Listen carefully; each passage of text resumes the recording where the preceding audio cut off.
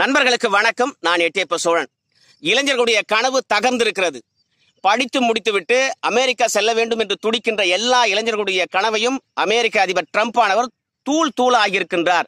இதுக்கு உலகத்தில் இருக்கின்ற எந்த மாபெரும் தலைவர்களும் அமெரிக்க அதிபரை எதிர்த்து கண்டனம் தெரிவிக்காத நிலையில் ஒரு வீர மான தமிழன் அமெரிக்க அதிபருக்கு எதிராக முதலாக குரல் கொடுத்திருக்கின்றான் என்கின்ற பொழுது தமிழன் என்று காலரை நல்லா தூக்கி விட்டுக்கலாம். ஏனென்றால் தமிழன் என்றாலே வீரன் தானே.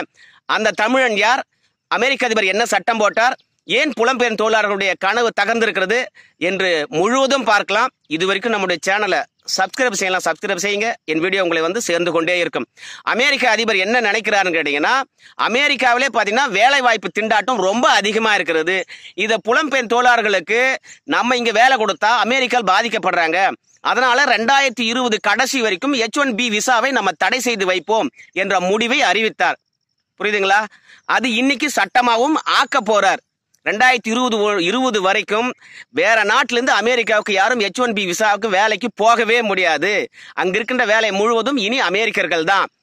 ஏன் கேட்டீங்கன்னா, இங்க இருக்கின்ற இல்ல அமெரிக்காவில் இருக்கின்ற TCS இருந்தாலும், விப்ரோவா இருந்தாலும், இன்போசிஸா இருந்தாலும், அதுவும் இல்லாமல் HCL இந்த போன்ற சாப்ட்வேர் நிறுவனங்கள் எல்லா வித ஆர்டர்களும் பார்த்தீங்கன்னா அமெரிக்காவை நம்பி இருக்கிறது. அமெரிக்காவில் இருக்கின்ற புலம்பெயர் தொழிலாளர்களை நம்பித்தான், அந்த சேவையை நம்பித்தான் இருக்கிறது. ஆனா திடீர்னு இப்படி ஒரு முடிவை அமெரிக்க அதிபர் ட்ரம்ப் எடுத்ததுனால இந்த நிறுவனங்கள்லாம் நிச்சயமாக பாதிக்கப்படும். அதனாலதான் அங்க நிறைய எதிர்ப்புகள் இருந்தாலும் யாரும் அமெரிக்கா ட்ரம்ப்பை எதிர்த்து ஒருத்தரும் குரல் கொடுக்கவே இல்லை. ஆனால் வீரத்தமிழன் நம்ம சுந்தர் பிச்சை அவர்கள் தான் முதலாக மாபெரும் கண்டனத்தை தெரிவிச்சிருக்கின்றார். இன்னைக்கு உலகத்தினுடைய சாப்ட்வேருடைய தலைவனாக அமெரிக்கா விளங்குதுன்னா அதுக்கு புலம்பெயர் தொழிலாளர்கள் தான் காரணம். அவங்களுடைய அறிவு தான் காரணம், அவங்களுடைய உழைப்பு தான் காரணம். ஆனா அந்த புலம்பெயர் தொழிலாளர்களை நீங்க அனுமதிக்க மாட்டீங்க என்று சொன்னீங்கன்னா அது துரோகமாக பார்க்கப்படுகிறது. புலம்பெயர் தொழிலாளர்களுக்கு கூகுள் நிறுவனம் துணையாக எப்பொழுதும் இருக்கும். அதே மாதிரி புலம்பெயர் தொழிலாளர்களுக்கு பரந்துபட்ட வாழ்க்கையும் கூகுள் நிறுவனம் வழங்கும் என்றும் சுந்தர் பிச்சை சொல்லியிருக்கார். சுந்தர் பிச்சை சொன்னதுக்கு பிறகுதான் Vanitha Gupta என்கின்றவங்க the leadership of conference என்ற அமைப்பை வைத்திருக்கின்ற, புலம்பெயர் தொழிலாளர்களுக்கு அமைப்பை வைத்திருக்கின்ற வனிதா குப்தா ரெண்டாவதா பேசியிருக்காங்க. முதலாக பேசுறதுக்கு அவங்களுக்கும் வாய் வரவே இல்லை. அவங்க என்ன பேசுறாங்க கேட்டீங்கன்னா, ட்ரம்ப்பினுடைய நிர்வாக திறமையின்மையின் காரணமாகத்தான் அமெரிக்காவில் பல போராட்டங்கள் நடக்குது. இப்ப H1B விசாவை தடை செய்ததன் மூலமாக நீங்கள் நிறவரியை மீண்டும் கடைபிடிக்கின்றீர்கள் என்ற ஒரு எண்ணத்தை உருவாக்குகிறது என்று சொல்றாங்க. ஏன் ட்ரம்ப் திடீர்னு பாத்தீங்கன்னா H1B விசாவை தடை செய்யணும் அப்படின்னு கேட்டீங்கன்னா, இப்போ அமெரிக்காவில் எலெக்ஷன் நடக்க போகுது. அப்போ அமெரிக்கர்களுக்கான வேலை வாய்ப்பை உறுதி செய்தால் தான் நாங்கள் ஓட்டு போடுவான். அதனால 2020 வரைக்கும் H1B விசாவை தடை செய்திருக்கார்.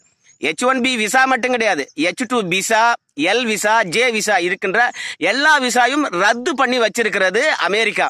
ஏன்னா அப்பதான் அமெரிக்கர்களுக்கெல்லாம் வேலை வாய்ப்பு கிடைக்குமா. இதுல என்ன ஒரு விஷயம் கேட்டீங்கன்னா, இவ்வளவு பெரிய மலை போல் இருக்கின்ற அமெரிக்கா ட்ரம்ப்பை நம்ம சுந்தர் பிச்சை எதிர்த்து குரல் கொடுத்திருக்கின்றார். ஆனா ட்ரம்ப் சுந்தர் பிச்சைக்கு எதிர்த்து ஒரு வார்த்தை கூட பேசல. அதுக்கு காரணமும் இருக்குது. என்னன்னு கேக்குறீங்கன்னு கேட்டீங்கன்னா, ஏற்கனவே கொரோனாவுக்கு தனிய இணையதளத்தை கூகுள் நிறுவனம் உருவாக்கணும் அப்படின்னு சுந்தர் பிச்சை கிட்ட கேட்டுக்கிட்டார் அமெரிக்க ஜனாதிபதி. அப்படி ஒரு இணையதளம் எல்லாம் கொரோனாவுக்கு தனியா நாங்க செய்து கொடுக்க மாட்டோம் அப்படின்னு சுந்தர் பிச்சை சொன்னார். உடனடியாக ட்ரம்ப் கொதித்தார். அந்த கூகுள் நிறுவனத்தோட தலைமை நிறுவனம் என்ன சொல்லி கேட்டீங்கன்னா, ட்ரம்ப் அவர்களே கோவப்படாதீங்க, நாங்க கொரோனாவுக்கு தனி இணையதளம் ஆல்பாபட்டா நாங்க செஞ்சு தரோம் அப்படின்னு சொன்னாங்க. ஆனா அப்ப கூட சரி சுந்தர் பிச்சை எந்த ஒரு மன்னிப்பும் கேட்கல. ஆனா அமெரிக்க அதிபர் ஒரு புருடா விட்டார். சுந்தர் பிச்சை என்னிடம் மன்னிப்பு கேட்டார் அப்படின்னாங்க. உடனடியாக சுந்தர் பிச்சை மறுப்பு தெரிவிச்சார். உடனே ட்ரம்ப் சொன்னாரு, பட்டதை பட்டபடி பேசுகின்ற ஒரு நல்ல மனிதர் சுந்தர் பிச்சை என்று சுந்தர் பிச்சையிடம் ஜகா வாங்கிட்டார். அப்போ மலையுடன் மோதி ஒரு மாபெரும் வெற்றி ஒரு தமிழன் பெற்றிருக்கான்னா காலரை தூக்கி விட்டுக்கணுமா இல்லையா? நம்ம தமிழன் என்று பெருமை கொள்வதற்கு என்ன ஒண்ணு கேட்டீங்கன்னா, அந்த H1B விசாவுல இந்தியாவில இருந்து தான் 70 விழுக்காடு பேர் வேலைக்கு போறாங்க. மற்ற நாட்டில இருந்து தான் குறைவான பேர் தான் போறாங்க. அப்போ அதிகமாக பாதிக்கப்பட போவது பாத்தீங்கன்னா, இங்க டாக்டர் படிச்சுட்டு இருக்குவேன், என்ஜினியர் படிச்சுட்டு இருக்குவேன், சாப்ட்வேர் படிச்சுட்டு இருக்குவேன், எல்லாரும் இந்த 2020 வரைக்கும் நேரடியாக பாதிக்கப்பட போறது யாருன்னு கேட்டீங்கன்னு பாத்தீங்கன்னா நம்ம இந்தியர்கள் தான். அதுவும் ட்ரம்ப் நிர்வாகம் 2015 இருந்து 2019 வரைக்கும் நீங்க பாத்தீங்கன்னா முதல்ல பாத்தீங்கன்னா 5 விழுக்காடு, அதற்கு பிறகு பாத்தீங்கன்னா 7 விழுக்காடு, அதற்கு பிறகு பாத்தீங்கன்னா 2018 பாத்தீங்கன்னா கிட்டத்தட்ட 15 விழுக்காடு. இப்ப 2019 பாத்தீங்கன்னா 24 விழுக்காடு H1B விசாவை நிராகரிச்சிருக்காங்க. அப்போ அமெரிக்கா போகணும் என்று அப்ளை பண்றவங்கள 4ல் 1 பேரை பாத்தீங்கன்னா அமெரிக்கா எப்ப எங்க நாட்டுக்கு வராதீங்க, வேலை வாய்ப்புலாம் கிடையாது அப்படின்னு என்று 4ல் ஒருத்தனுடைய விசாவை மறுத்து இருக்குது.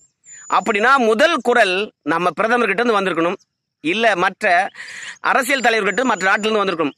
ஆனால் வீரமிக்கவர்கள் மட்டும்தான் எந்த மலையுடன் மோதி வெற்றி பெற முடியுமா? அதனால தமிழனா இருக்கின்ற சுந்தர் பிச்சை அவர்கள் அமெரிக்க அதிபரை எதிர்த்து முதலாக குரல் கொடுத்திருக்கிறார்.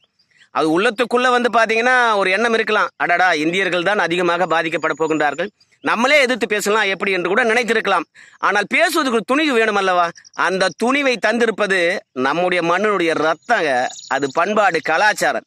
வேற யாருக்கும் அந்த மாதிரி எண்ணம் வர வாய்ப்பே கிடையாது. ஒரு துளி அளவு கூட கிடையாது. எப்பொழுதும் சரி சுந்தர் பிச்சை அவர்கள் இந்த மாதிரி விஷயங்களை எதிர்த்து குரல் கொடுத்து தான் இருக்கார். சமூக வலைத்தளங்கள் மீது அமெரிக்க ஜனாதிபதி கட்டுப்பாடு விதித்தார். ஏன்னா ட்விட்டர் பாத்தீங்கன்னா அமெரிக்க ஜனாதிபதிக்கு எதிராக ஒரு கருத்து தெரிவிச்சது. அந்த கருத்தை நீக்கும்படியாக அமெரிக்க ஜனாதிபதி கேட்டுக்கிட்டார். ஆனா ட்விட்டர் அதை நீக்கவே இல்லை. அதனால இந்த சமூக ஊடகங்களுக்கு எதிராக ஒரு சட்டத்தை கொண்டு அதுவும் ஒரு கட்டுக்குள் வரணும் என்று நினைக்கின்ற பொழுது கூட அமெரிக்க அதிபர் சொன்ன அந்த சட்டத்துக்கு எதிராக குரல் கொடுத்தவர் சுந்தர் பிச்சை. அதனால எந்த விடத்திலும் நம்முடைய உரிமைகளை விட்டு கொடுக்காத ஒரு தமிழ் அமெரிக்காவில் இருக்கிறான் என்று நினைக்கின்ற பொழுது நமக்கெல்லாம் மகிழ்ச்சியாக இருக்கிறது. நல்ல காலரை தூக்கி விட்டுங்க, தமிழன் என்றாலே கெத்து தான் அப்படின்ட்டு. நன்றி, வணக்கம்.